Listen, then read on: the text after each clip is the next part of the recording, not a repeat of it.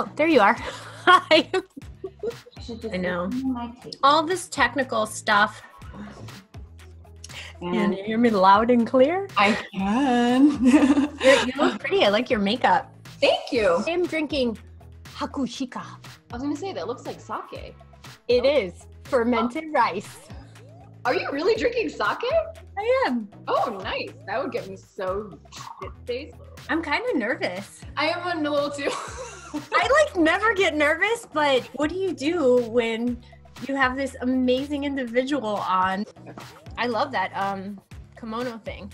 This is Athleta. Get out. All right. Well, I've been listening to Beyonce all morning, trying to get in.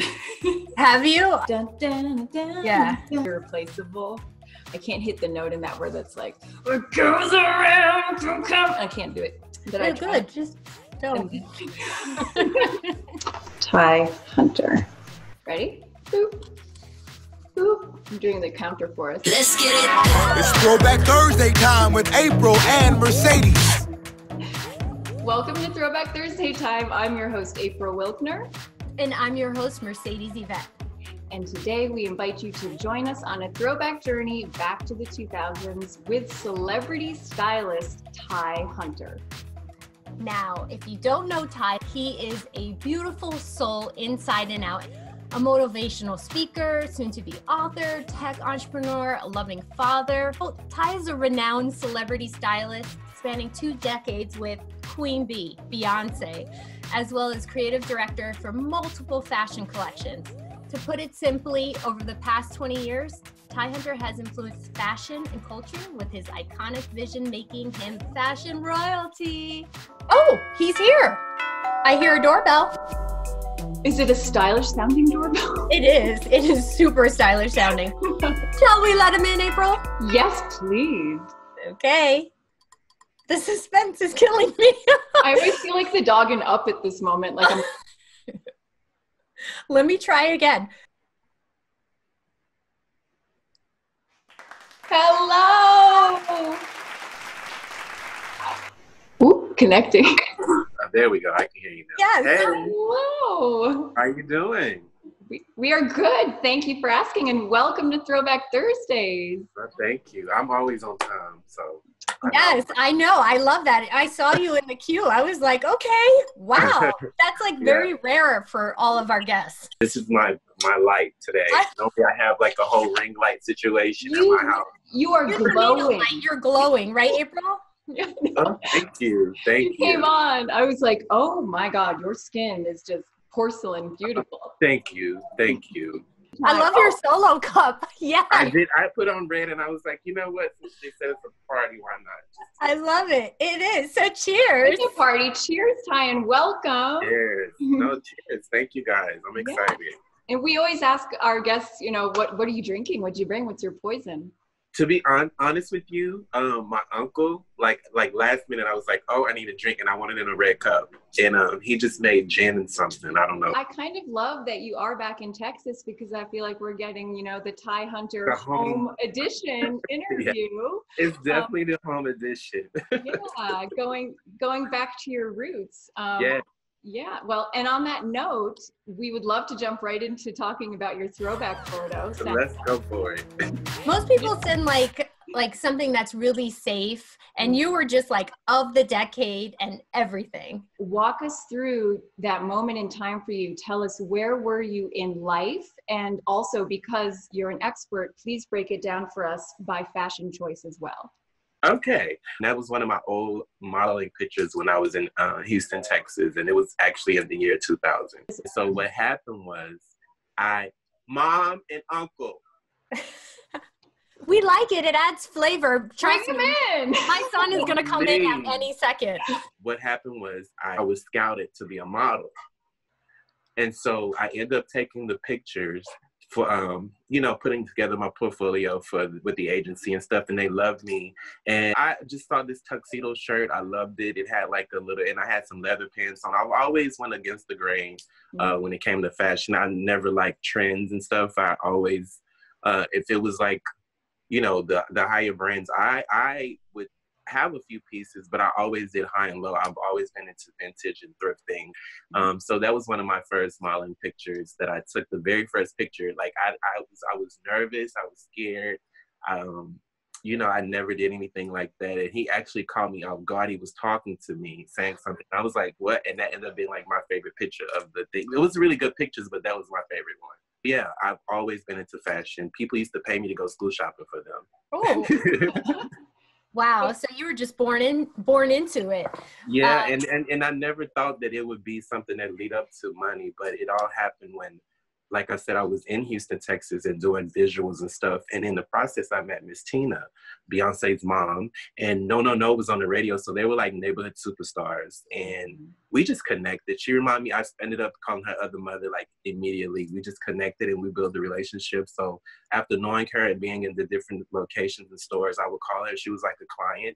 And I met each girl from Destiny's Child individually. And Miss Tina just saw the connection with each girl. I'll be with Michelle one day, and I wouldn't be like, oh, I was with Kelly yesterday. You know, I wasn't like a starstruck person. And she just, one day she said, I'm gonna get you out of here. When MTV followed them, they came in the store that I was working in, BB at the time.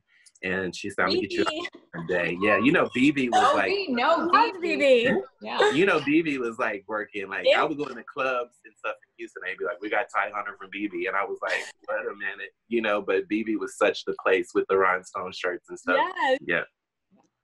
So your claim to fame was after you did the Survivor video, right, for Destiny's Child? That was my very first job. I had a day off from, as a matter of fact, I was working at BB and another job, Office Max at the same time. Oh. I was a young parent, and it was about, you know, money, and making sure my daughter had a roof over her head. And so I worked 2 jobs, and that's kind of how everything happened. And then I met Miss Tina at BB, and like it was a change, like a shift. I had a day off from 2 jobs. After she said that to me, like a month or 2 later, I called her and I was like, Miss Tina, hey, I have a day off. I'm just saying if you need any help with anything. She was like, baby, yes, I do. Can you meet me here? It's such and such and such. And at that moment, I was immediately working on the Survivor video and the Grammys. Oh my God, that's like divine timing. Yeah, when it became 3, and it was me. I feel like that's what we call in life the tipping point. That's when everything in your life, meeting her in that moment, your trajectory completely changed. Yeah. It's so true. It's so true. It's a blessing. And I'm just blessed and honored that she took a chance on a little country boy from Texas who had a dream and vision, and never in my wildest dreams that I would think I would work with one of the top female artists and female group of all times. Yeah, I mean, we were talking before, and I was like, I'm a little nervous to talk to you, which is funny because I never get nervous. Yeah. No. And it's more so because your soul is so pure. And do you recognize anything I'm wearing right now? I see the necklace. You gave me this the first time I met you, and I kept it. And, my God, I remember. Yeah, and you were like, these are all omens, and I thought, like, I don't want to start crying, but I just thought, like, wow, he just gave me something that's such a piece of him. Oh. Was it with the with Miss Tina's on the photo shoot, right? Mm-hmm. For Tyra, Miss Tina did a fashion show for the collection House of Darion, and me and Miss Tina had to dress some of the models, and it was something about Mercedes that just, I don't know, you just a light. You're just a light. Oh, thank you. Yes, I remember that though. So it was such a pleasure. So now moving on, you've styled for, I guess, over 20 years, right? Yeah. Mm-hmm. And with everything going on, I feel like it's important to bring up Black Lives Movement, just because it's in our fabric, and it's time to talk about it. So you basically have helped establish Beyonce as a full-fledged cultural icon through your artistic vision and your styling.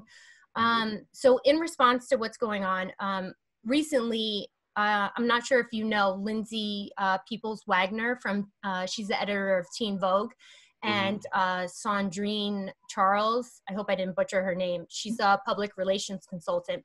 They just founded the Black Fashion Council. And basically, for our Throwback family, Throwback Thursday family that is not aware of this, because this is relatively new, the Black Fashion Council was created to represent and secure the advancement of Black individuals in the fashion and beauty industry by releasing a yearly index score measuring diversity by partnering with several companies. So it's like kind of like LinkedIn, but like, how diverse are you? And I was just curious, Ty, about getting your thoughts on this, especially because as an African-American stylist, I'm sure you've had to break through many barriers. Still breaking through them. Yeah. You know, when I first started with Miss Tina, like we couldn't pull clothes. You know, it took a while for us to pull clothes. And, you know, independent women was the breaking point where people were looking. But Miss Tina pretty much purchased all those clothes with her money for that video. You know what I mean? So, and a lot of things were made. So it was a hard time for us when I started. So it was just the whole thing of being Black in the business. I would go to fashion shows. Once I was still to this day, I'm established, and I put in over 2 decades of proof that what I could do. And I would go to shows sometime, and they would have me, like, I'll get my seat and I'm not front row. So I'm like, I'm not going to stay here. I'm about to leave. You just put a blogger who just came out yesterday in the front row. It's my purpose and it's my duty to stand up now for the kids that are coming and the stylists, that are Black kids, the stylists that are coming after me, just to get that respect. When I first started and they wouldn't let me pull stuff from the showrooms and stuff, it was a lot of racist things going on. And I would see the designers out in different events, and they was like, well, Ty, why you don't let the Destiny's Child wear my clothes? You don't like my clothes? And I'm like, well, I haven't had a chance to get to the showroom, but I already went to the showroom. But I said that in front of the person that didn't allow me to pull. And it's like, I could have threw them under the bus and I could have did all of that, but I believe in karma and I believe in a higher power fighting certain battles. But I did keep a mental note that you cannot, you know. So a lot of big things, when they wanted to use it, I just kind of played off the energy of the people that were willing to help me in the beginning. You can forgive, but you don't have to forget. Yeah. I think in a way, when you discriminate against a group, it can unite them. Yes. And united, they can get inspired and choose to collaborate so that they can rise above and push against that discrimination. It's time for change, and it's going at it. And it's dark times, but at the same time, when you're in a storm, you just gotta keep pushing and just know that it's going to be a better day tomorrow, and just know what your purpose is in the storm, and just really focus on that and just better yourself. Yeah, self-love is the most important thing. And it takes some people a long time to get there, you know, whether it takes a from while. their family or, you know, things that happen to them in school. And I think that's an important note. You obviously have such a focus on your energy and your soul. And when you're a creative, when you're an artist, that energetic state bleeds into your work. And, you know, I have to say, we have to talk about one of your collections, because Mercedes and I are huge fans of it. Your Palisades collection that you did with Korean designer Yoon Hee Park. I love Korean fashion. I love. It's so edgy, and it's like, to wear those pieces, it's like, I don't care what no one has to say. You have to have self-esteem and just like be that rebellious person. And I think that's what fashion is. I think we take fashion way too serious and we worry about what everybody has to say. But I think individual style is just knowing who you are, knowing what works for you, and just playing on that and not caring and just loving it. To actually create a line with her was such an honor, because she's so talented and she has an eye and she's not afraid of color. I love color. I love, you know, flowy fabrics. I love just that extreme, and the Korean designers just give me what I need each time. Yeah. Well, that collection, when you look at the images of it, it's so you, because it's so rich in life and vibrancy and it's uninhibited. Well, we love all of the work that you do. Should we switch gears and play a little game? And we love to play This or that. So whenever we have friends over, we love to get to know them by playing games. Okay. And we have created a special game just for you. This or that. What is your inner Beyonce edition? Okay, are you ready to play? Yes, let's go. Okay, so which wild night out bae are you? Are you standing in your power? Single ladies, come single ladies. Or are you out on the prowl singing Check on It? I would definitely have to say single ladies. Yes, of course. Okay. Which coupled up in love bae are you? Are you the crazy in love, sexy power couple? Or are you the dun, dun, dun, dun, dun, the old school romance love on top couple? I would definitely say I'm more of the love on top. I knew it. With a mellow, like, you know. Yeah, I'm like more, a groove. Yeah. You know, I guess it comes with age.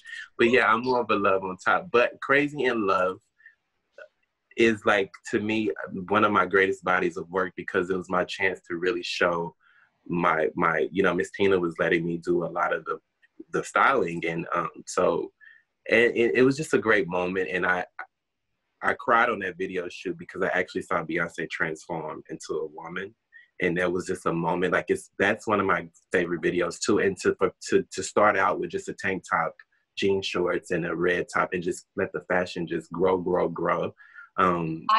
I remember watching that video, wanting to be her, and buying that outfit.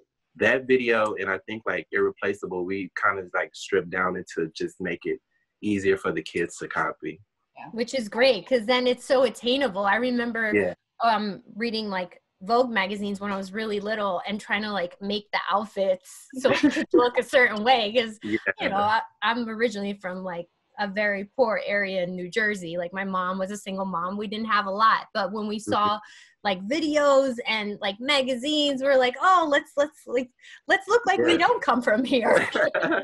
People are now just realizing that the tank top actually had stones on it. Oh my gosh, that was the best part. Yeah, it was all crystals, but, like, people are just not. I posted it because it was the anniversary. 2 days ago, I posted it, and we were like, it was crystal. I'm just noticing that. And I was like, yeah. Yeah, that was hot. So our next game is, like, we believe in masculine and feminine energy. I think that's makes a very balanced person. So which feminine power bae are you? When you get your inner feminine power bae, are you independent woman? Or are you who run the world? Girls. Girls. Strength in numbers. I would definitely say who run the world, girls. Yeah? Yeah, I believe in, you know, building and supporting my core group of people, and I would, if I'm rising, you're rising with me.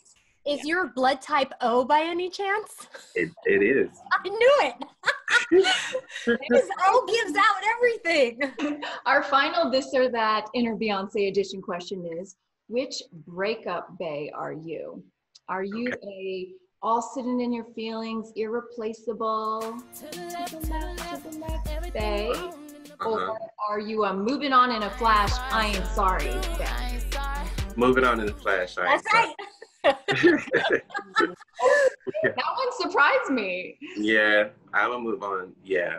Well, thanks for playing with us. We always have a closing question. April and I talked to you about your skincare originally because we just can't believe it. So we want to know, what is the skincare secret? Okay.